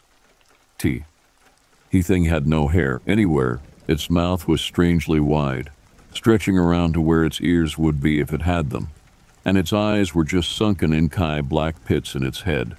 But I could tell it was just staring at Tay, who had tears rolling down her face. She slowly turned her head to look at me. She was shaking and breathing quickly. "Levy," she whimpered, "help." I had never felt so powerless. I'm a 6'2", lean but muscular 20-year-old guy. I was supposed to protect her. I always thought I could, and I would die to protect her, but I had no idea how to protect her from whatever this thing was. Then I had an idea. I looked to the light switch panel to my left. I knew one of them was the porch light, but there were 3 others: the living room light, the kitchen light, and the hall light. If I pressed the wrong light, I don't know what the thing will do, but I had to try. I had to remember. Which light did I see Tay's dad used to turn the porch light on when he went out last night? I reached for the light second from the bottom and flicked the switch. The hall light turned on. Luckily, the hall is on the opposite side of the kitchen to where the living room is, and it is out of view for the creature at the window. But I can't mess up again. If the kitchen light turns on, the creature will see me, and if the living room light turns on, it might cause it to attack Tay. I looked back to the creature, which was reaching using one of its hands to scratch the window. I had to do something. I reached for the bottom light switch and flicked it. The porch light turned on. The creature spun around to face it and let out a screech that will haunt my nightmares for the rest of my life. I ran to Tay and grabbed her, dragging her off the side of the couch where there was about a meter gap between the armrest of the couch and the wall, and I held her. What else could I do? I can't fight the thing. We can't outrun it. Does Tay know how scared I am? Can she feel my heart running laps in my chest? I want her to feel safe, like nothing can hurt her when I'm there, but that's clearly not true. The sound of the windows smashing fills the house and Tay cries into my shoulder. I hold her tightly. I kiss the top of her head and I wait quietly. I can't see anything. It's pitch darkness besides the slight blue glare from the TV on the wall above us, but I can hear raspy breathing and bones cracking as the thing searches the living room. I hear it sniffing the couch where Tay was sitting, and I hear it make its way closer to the end of the couch, one of its hands pressed on the wall above us. The closer it gets, the less scared I become. All that fear is replaced by anger. This thing wants to hurt the person I love with all of my heart. It wants to take the one thing that makes me happy. I would die for this girl, and I will die for this girl. I kiss her one more time and get myself into a defensive position so that I can easily tackle it before it reaches Tay. And as I see the silhouette of its head begin to peek over the side of the couch, suddenly the light turns on and Tay's dad yells as he sees us from the kitchen while he's holding a shotgun. The creature runs at him, but falls to the ground as one of its arms is obliterated at the shoulder. After Tay's dad fires a shot, the creature shakes around on the ground like a fly without wings, before it grabs the TV in one of its hands and flings it effortlessly at Tay's dad, sending him flying into the kitchen counter behind him. The creature quickly sprints out of the window and unleashes a final screech as it disappears into the tree line behind the house. And here we are. I'm sitting at the hospital with Tay and her family. Her dad has a broken jaw, 2 broken collarbones, 6 cracked ribs, 2 broken vertebrae in his back, and a broken pelvis. He's sleeping right now due to the meds he's on. But he's supposed to recover, though he likely won't be able to walk for a while, if ever again. This whole thing happened around 5 hours ago. It's 4:38 a.m. as I'm writing this. The police left a while ago after telling us we can't go back to the house for a while. I don't know what that thing was. But it's safe to say, we are not the dominant species in this world. There are things bigger than us, stronger than us, things you couldn't dream of. You think you can protect yourself, your family. The only difference between you and a rabbit being hunted by a wolf is that the rabbit knows that it's in danger, and the rabbit is running for its life.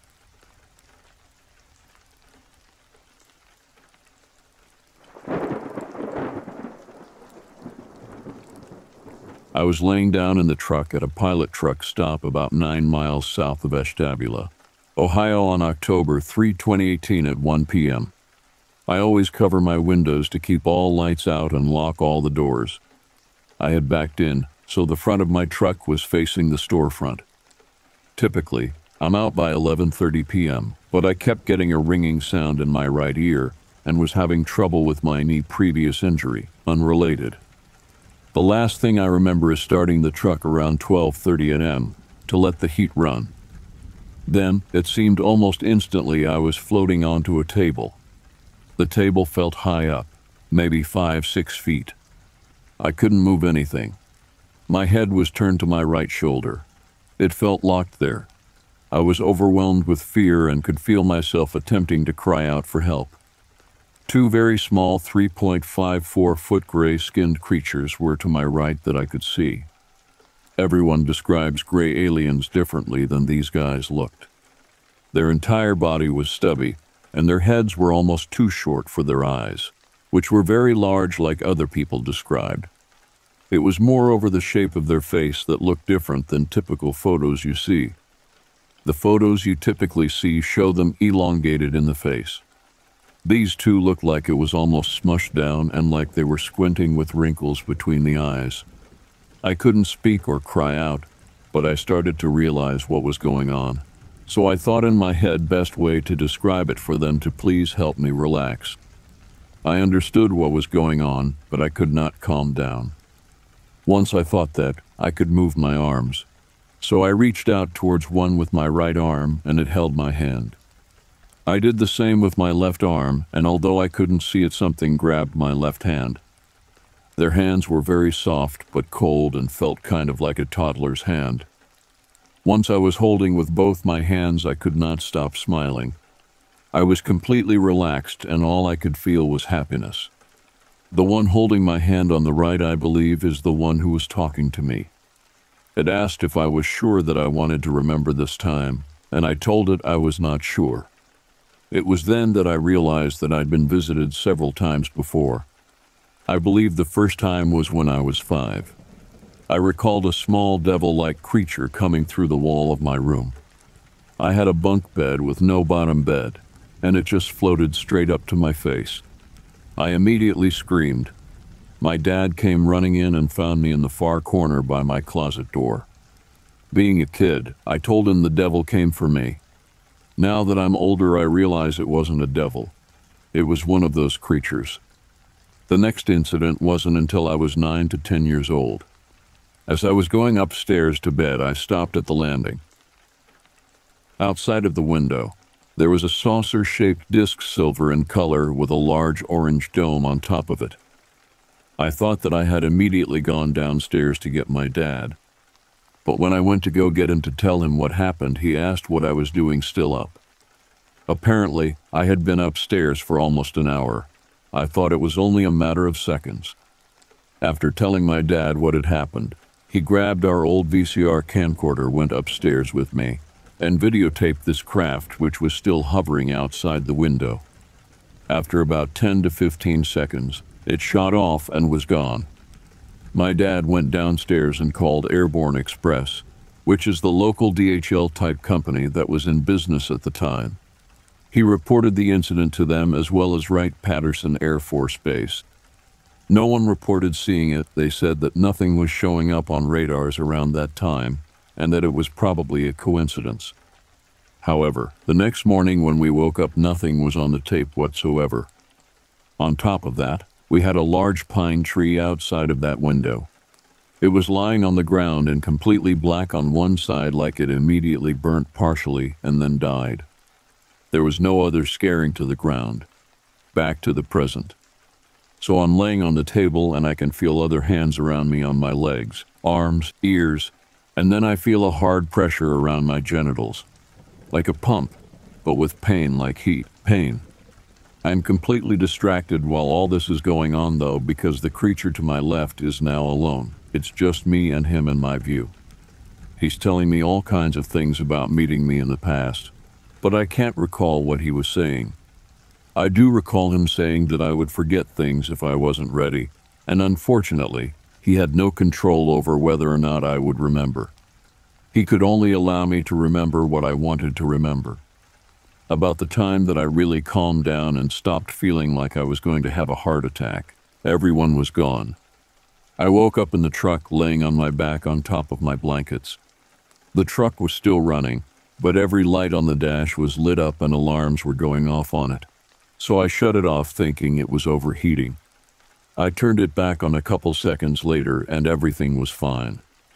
The whole ordeal did not come to me until after I realized the truck was okay. I immediately started freaking out, and then I heard the same voice again telling me everything was okay and he would see me soon. I feel like over the years I have developed a friendship, possibly with this creature, but I'm not sure of that. Honestly, I'm not really sure I even believe myself. However, I can tell you that those other two instances definitely did occur when I was younger, and I always wanted to know why they happened. I've always had an interest in aliens, but nothing more than any other young boy does. I've never fantasized about being abducted. I've honestly been freaked out about the thought of it, so I don't think that my mind is playing tricks on me or that I had a dream. Another note to add is I do not think that these creatures had a gender.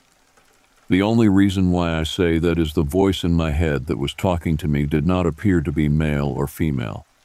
I did wake up with a slight nosebleed in my right nostril. I had a headache and continued to have a headache all day. I had very uncomfortable pressure internally. I do not drink alcohol. I do not do drugs. And to the best of my knowledge, I have no mental illness from either side of my family that is known. I have never been a sleepwalker, and I don't tend to have very many nightmares. I wish I could remember more of what happened. Although I would definitely be terrified if this occurs again, I hope that I can be more open to it when it does, though. I know they will be back because I recall the creature saying it would see me again. The beginning of the encounter was very intrusive, and it felt embarrassing. They seemed to just do what they needed to do, and then they comforted me. I will say that I agree with others about the whole pure love feeling. I definitely felt as though it possibly genuinely cared about me. I'm not entirely sure that it did, but it was a very comforting feeling. One other thing I do recall it asking me was if I remembered them fixing me when I ruined my ability to reproduce. I didn't answer that I'm aware of, but I think I know what they were talking about. When I was on a deployment to Iraq, we would restart the radars standing in range of them. We were warned if we did that we could become sterile. So I used to do it every day, joking that I did not need to have any more kids, as I had already had 3 at the time. I did wake up several nights with nosebleeds in Iraq, but in my opinion, I believe at least most of those were due to the desert air. I hope my story will help in some way, shape, or form. These are not all of the details of this event. I'm not very good at writing out things, and I only wanted to write out what I was sure of.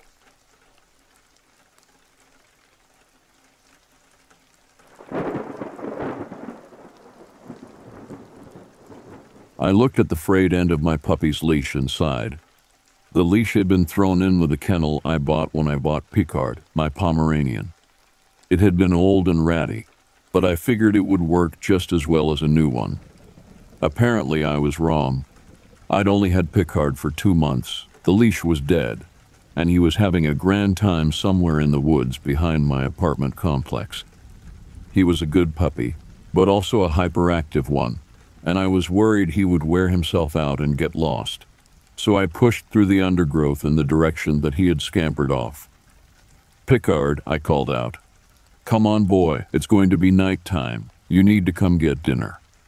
It had been half an hour, and I was starting to get a little bit worried, and a little bit upset. I didn't know what I would do when I found the little guy, but at this point I was just hoping I would find him at all. The sun hadn't completely set, but it would in less than an hour, and after I found Picard, I would have to find my way back out of the woods. From the road or the apartments, the massive trees looked quaint and contained, but from inside of it, the forest seemed huge and imposing. Some of the trees had long scratches on them, usually a few feet above my head, or places a little lower where the bark had been torn off in ragged strips. All the branches up to about 8 feet high had been broken off and piled around the bases of the trees, and I wondered who had done it and why. It must have taken days of effort for some landscaper to accomplish, and for what purpose? As far as I knew, no one came out here, not even the kids who lived in the apartments. Come to think of it, I hadn't even seen any animals in the woods since I moved in. I'd never noticed it, but now that the thought had entered my head, it was unsettling. Even if the forest was too small for deer, shouldn't there be squirrels or possums or something? I took another look at some of the scratches high on the trees. What were they? Most of them were groups of 2 parallel lines, gouged deep into the living wood of the trees. Bears had more than 2 claws, I knew that. Was it something done by whomever had broken off the low branches? I reached up to touch an overhanging branch. It was just out of reach. I was a tall guy, 6 feet even. Most people wouldn't be able to reach the branches. Maybe the manager of the apartments didn't want people climbing the trees. "Picard, here puppy, let's go get a treat." I didn't want to be here anymore. I wanted to take my dog and go home. The sun was getting very low in the sky, and I absolutely did not want to be in these woods after dark. There couldn't be anything to worry about. Nothing scarier than skunks lived in my state. But at this point, I no longer cared. This place was wrong somehow, and even the squirrels knew it. "Picard, come," I heard dead leaves rustle behind me. I turned to look. Picard, good do. It wasn't Picard. The thing I saw was tall, 8 feet at least. The branches overhead brushed its wolf-like ears. It was covered in thick fur, gray and mossy green, and it stood on 2 feet like a person. For a brief instant, I thought it must be a Bigfoot, but then I looked at its face, into its eyes, its 4 eyes. They were small and crimson, arranged in a band across its face where a human's nose would be. Its wide frog-like mouth split, and its entire head seemed to gape open to reveal hundreds, thousands of teeth like knitting needles as a thick tongue like a twisted handkerchief thrust out and licked slowly across its lips. It took a horrible shuddering step towards me, and I took 2 back. It blinked, each eye from left to right taking a turn in sequence. Then it raised its long arm towards me. I felt my back hit against a tree and thought, Maybe I could climb up, wait for this thing to leave, for someone else to come, even though I knew no one would. But there were no branches in reach, and I suddenly realized why. I shouted at the thing to stop, but it ignored me. It took another step towards me, then a third, its paw outstretched with two thick curved claws extended. I closed my eyes. There was nothing I could do. Then I heard a low whine and a bark. Picard. Great. Not only was this thing going to eat me, but my little dog too. I opened my eyes and started to shout at Picard to run, but the thing was standing there covering its ears. Picard barked again, and the creature howled in what seemed like pain. Picard began barking incessantly, frantically, and the horror fled, running deeper into its terrible woods. Picard trotted over to me, his tail wagging, the other end of the leash still clipped to his collar. "What a good boy, Picard. What a good boy." I hugged him close. We were both shaking as I tied the two ends of the leash together, and we ran home in the dark. Sometimes, from my window, I watch the woods. I never see animals, but sometimes there are new scratches, high on the trees. And when my neighbor complains about Picard barking in the night, I just smile and nod and apologize, and slip my dog an extra treat.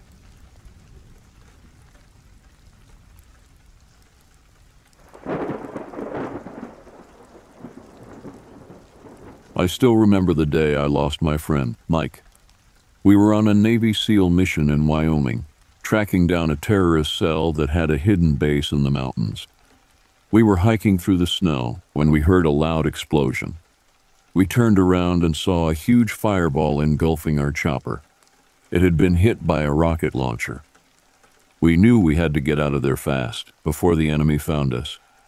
We split up into two groups, Mike and I in one, and the others in another. We agreed to meet at a rendezvous point, where another chopper would pick us up. We ran as fast as we could, dodging bullets and grenades. We reached a cave, where we decided to take cover for a while. We checked our radios, but they were jammed. We had no way of contacting the others. We waited for a few minutes, hoping that the coast was clear. Then we heard a roar, a loud, inhuman roar that made our blood run cold. We looked at each other and grabbed our guns. Something was coming. We saw a shadow moving in the darkness. It was big and fast. It leaped out of the cave and landed in front of us. It was a creature unlike anything we had ever seen. It had the body of a bear, but the head of a wolf. It had claws, fangs, and spikes all over its fur. It had red eyes that glowed with malice. It snarled at us and charged. We opened fire, but it seemed to have no effect. The bullets bounced off its skin as if it was wearing armor. It swiped at Mike and knocked him down. It bit his leg and dragged him into the cave. I screamed and followed them. I fired at the creature, but it ignored me. It reached the end of the cave, where there was a metal door. It slammed the door shut and locked it. I heard Mike's muffled cries and the creature's growls. I banged on the door and shouted, Mike, hang on, buddy, I'm coming for you." I tried to break the door, but it was too strong. I looked around and saw a keypad. It had a code that I didn't know. I tried to guess it, but it was useless. I was running out of time. I gave up and slumped to the floor. I felt tears in my eyes and anger in my heart. I had failed my friend. I had failed my mission. I had failed my country. I don't know how long I stayed there, until I heard a helicopter. It was our rescue team. They had found me and took me away. They asked me what happened, but I couldn't tell them. I was in shock. I was in denial. I was in grief. They took me to a hospital where they treated my wounds. They told me that the others had made it out alive, but they couldn't find Mike. They said he was missing in action, presumed dead. They said they would keep looking for him, but I knew they wouldn't. I knew he was gone. They gave me a medal and a discharge. They said I was a hero and a survivor. They said I should be proud and move on. They said they were sorry and left me alone. I didn't feel like a hero. I felt like a failure. I didn't want to move on. I wanted to go back. I didn't want their sympathy. I wanted their answers. What was that creature? Where did it come from? Why did it take Mike? What did it do to him? I needed to know. I needed to find out. I needed to avenge him. I spent the next few years searching for clues. I hacked into military databases and scoured the internet. I contacted former SEAL buddies and shady informants. I followed leads and chased rumors. I learned things that I wished I hadn't. I learned that the creature was part of a secret military program called Project Chimera. It was an experiment to create super soldiers by combining human and animal DNA and enhancing them with nanobots.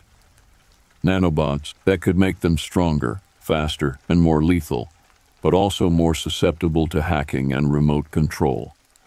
I learned that Mike was not the only one who was taken by the creature. There were others who had gone missing in similar circumstances. They were all SEALs who had been on missions in remote areas. They were all captured and turned into chimeras. I learned that the program was run by a rogue general who had a twisted vision of the future. He wanted to create an army of chimeras that he could control with a device called the Master. He wanted to use them to overthrow the government and start a new world order. I learned that he had a base in the same mountain range where I had lost Mike. He had a lab where he performed his experiments. He had a vault where he stored his chimeras. He had a plan to unleash them on the world. I learned that he was about to execute his plan in a few days. He had a target, a small town in Wyoming, where he would test his chimeras. He had a date, New Year's Eve, when he would launch his attack. I learned that I had to stop him. I had to stop him before it was too late. I had to stop him for Mike. I gathered my gear and headed to Wyoming. I contacted some of my old SEAL buddies who agreed to help me. They were loyal and brave. They were the best and the only ones I could trust. We arrived at the town and set up our base. We scouted the area and located the enemy's base. We planned our strategy and prepared our weapons. We waited for the night and prayed for the best. We attacked at midnight when the fireworks started. We used the noise and the chaos to our advantage. We infiltrated the base and fought our way through. We reached the lab and planted the explosives. We reached the vault and opened the door. We saw them. The chimeras. There were dozens of them in cages. They were all different, but all the same. They were all monsters, but all human. They were all enemies, but all friends. We saw Mike. He was in a cage in the corner. He was different from the others. He was bigger and stronger. He was the alpha and the leader. He was the first and the last. He had changed beyond recognition. He looked like half RoboCop, half human, with weird brain implants in his head. He snarled at us and broke his cage. He freed the other creatures and led them to us. They attacked us and showed no mercy. We fought back and gave it our all. We fired at them and tried to hit their weak spots. We aimed for the small electric circuit near their heads, where their brain implants were. We knew it was the only way to kill them. We killed some of them, but not all of them. They were too many and too fast. In the end, we cleansed the base, but their leader escaped. We called for a backup, and Chopper finally arrived. It led us to safety. While on evac, some government official threatened us if we tell what happened to anyone.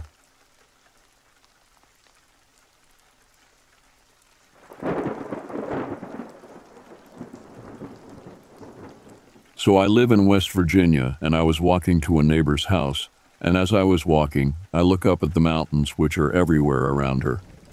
And one of the mountains I focused on, I seen a white orb-looking thing. It was probably 100 feet above the ground. It was probably the size of an average garbage bag.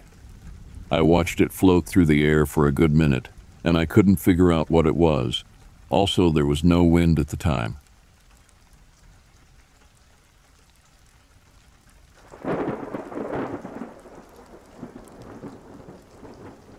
Alright, so just for context, me, my sister, and my mom were coming back from Indio, California from a stay at a hotel because it's pretty barren out there and it's creepy AF in the hotel because it's so quiet. Adding to that, we just didn't want her to be alone at the hotel because things happen. So yesterday night on Thursday, we drove back home. It was like an hour and 40 minutes, maybe 30 minutes. We get home, bring our small amount of luggage in, say hi to my dad and brother, relax and just prepare for bed. So skip maybe an hour or two. It was probably 12:30 a.m. or 1 a.m. Me, my brother, and my sister all share one room and we're already in bed. We're just on our phones doing our own thing. We have this little fan that doesn't make much noise and we had opened the window for fresh air. After maybe 10 minutes or so, my brother says, "I'm going to go to the bathroom. I'll be back." He gets up and leaves to do whatever he needs to do. Now it's just me and my sister in the room, and 2 minutes after my brother leaves, we hear this constant clinking sound. It wasn't inconsistent or anything, but we'd hear a clink, a 2-second rest, and then another clink for what seemed to be a good 10 or 15-minute time span. So meanwhile, all this, me and my sister wonder what it is. So she tells me to slowly close the window. I do that, and we could still hear the clinking. And meanwhile, all of this, me and my sister feel a sense of unease and heavy-heartedness. My brother comes back, I tell him, and he turns off the fan, and we just sit in bed quietly listening while he looks out the shutters. He asks me if we locked the door, and I said I'm not sure, so he goes downstairs, checks, comes back up, and tells me to make sure to lock the top lock. We're sitting here listening, and he looks out the window and claims something moved outside. Now, keep in mind, we leave maybe 2 or 3 minutes away from the San Gabriel Mountains, so it could have just been a coyote or some kind of animal walking around, because coyotes and other animals do often come down from the mountains for whatever reason. We fall asleep, and the following morning my brother tells me that he could hear the clinking sound better, and it sounded louder downstairs as it was down our driveway. Also, this clinking sound sounded like some kind of wood hitting each. We don't exactly have any sightings. We just heard something at night that seemed to make us uneasy. Anyone know what this could be?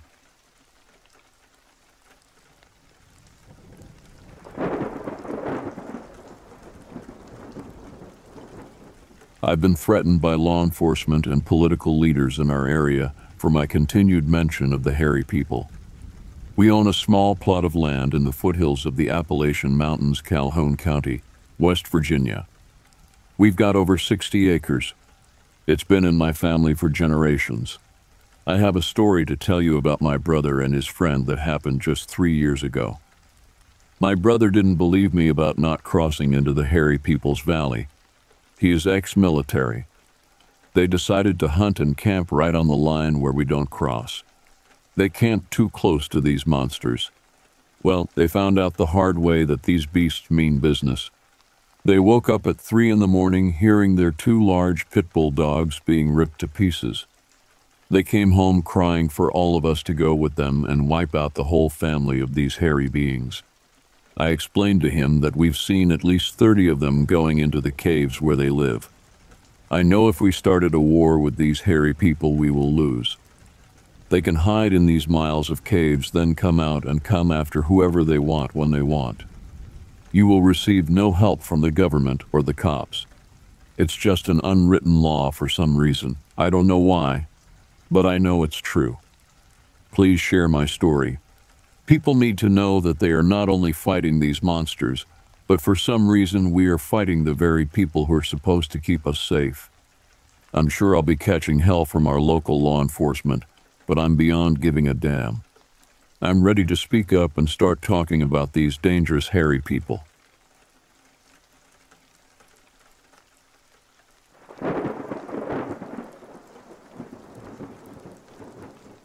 I like traveling alone. My RV camper is my home. I just love the look of the open road that's stretched endlessly as I maneuver my RV through the vast landscapes. I'm Sarah, a solo traveler seeking solace in the simplicity of the journey. Hours had passed since I last parked, and the exhaustion finally caught up with me. In need of rest, I decided to settle in a remote location, far from the hustle and bustle of civilization. As the sun dipped below the horizon, I parked my RV near remote wilderness. The quiet solitude was both calming and eerie. I prepared a simple meal, gazing out at the beauty surrounding me. That's when I noticed a car parked nearby, inconspicuous at first. I shrugged off the initial unease, convincing myself it was another traveler seeking a quiet spot for the night. Night fell, and I crawled into my makeshift bed, the coziness of my RV providing a semblance of security. However, as the hours ticked away, an unsettling feeling crept over me. A subtle discomfort settled in my gut, and I couldn't shake the sensation of being watched. I dismissed it as paranoia, a byproduct of fatigue, and attempted to succumb to the embrace of sleep. In the dead of night, a strange noise jolted me awake. It was a sound foreign to the stillness, a whisper on the wind, a creak of metal. My heart pounded as I strained to listen, realizing the noise was just outside my RV. Panic seized me as I cautiously approached the window, peering into the darkness. A shadowy humanoid-like figure lurked, obscured by the night. Fear gripped me as I fumbled to secure the doors and windows, the figure persistently attempting entry. The vulnerability of my solitary existence sank in. I was alone, miles away from any semblance of help, and the eerie feeling of being hunted clawed at my senses. Desperation pushed me to reach for my phone, my lifeline to the outside world. But to my dismay, there was no signal. The isolation intensified, and my heart sank as I realized the gravity of the situation. My only hope was to turn on the RV and get the hell out of there. As I turned on my RV, the figure outside remained a menacing presence, refusing to relent. My attempts to scare it and threaten yielded no results. After a few minutes, I went full throttle from that place and never again returned. If you're interested, I'll give you coordinates of the place of encounter.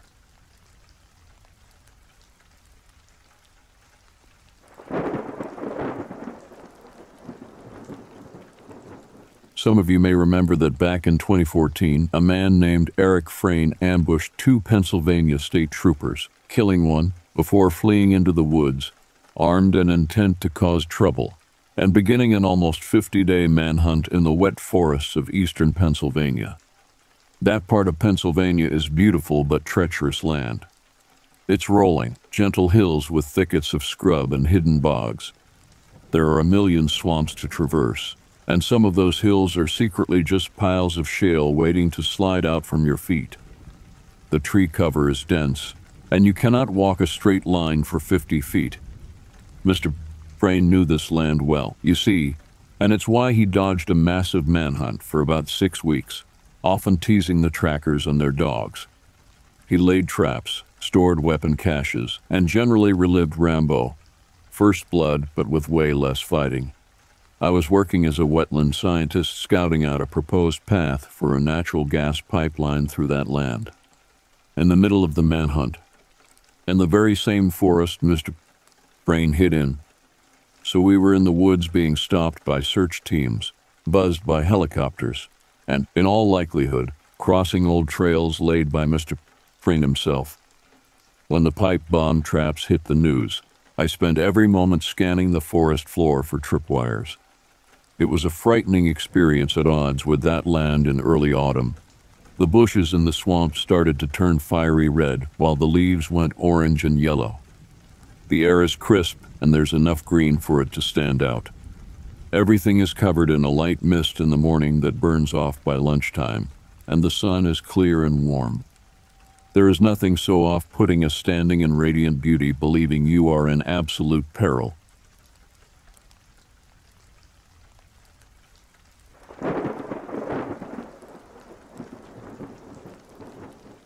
When I was in my early 20s, my friends and I thought it would be a brilliant idea to go night hiking through some woods said to be haunted. It was a very, very, very old town that died out due to some illness, I believe the rumors said tuberculosis. You can walk the horse path, and there are stone foundations on either side of you. Really neat, actually. You were supposed to be able to hear children laughing and dancing in the trees, apparently. Yeah, didn't hear any children laughing, but I did record our whole hike. That night, going over the footage with a friend of mine on his TV, he told me to stop and rewind. I did, and we must have rewound that thing 30 times. There was a face peeking behind trees following us. Not a human face, a weird, gremlin-type face, distorted. Large sunken eyes and a flat nose, pointy chin.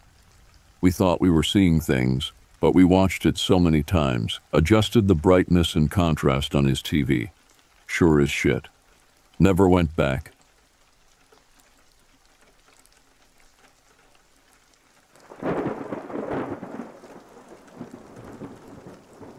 While on our honeymoon in June of 1985, my wife and I were backpacking overnight in the Mount Jefferson Wilderness area.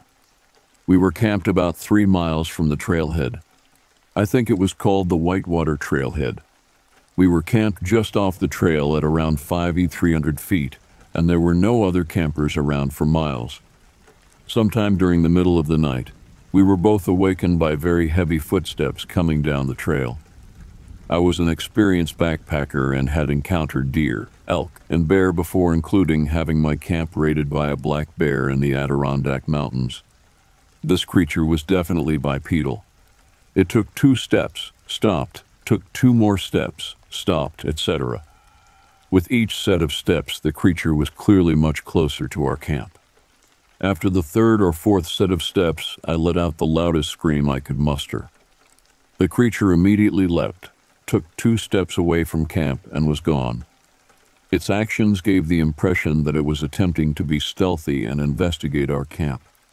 After a few minutes we left the tent. We did not actually see the creature because the tent flap was zipped closed, built up the fire, and made lots of noise. Once there was sufficient light after several long hours, we examined the trail for footprints. The footsteps appeared to be coming from the trail, but as conditions had been dry, we found no prints. There were also no other signs of the creature around the area. As an experiment, my wife went into the tent, laid down, and I stomped down the trail as loudly as possible in my lug boots. I am 6'3" and weighed around 220 at that time.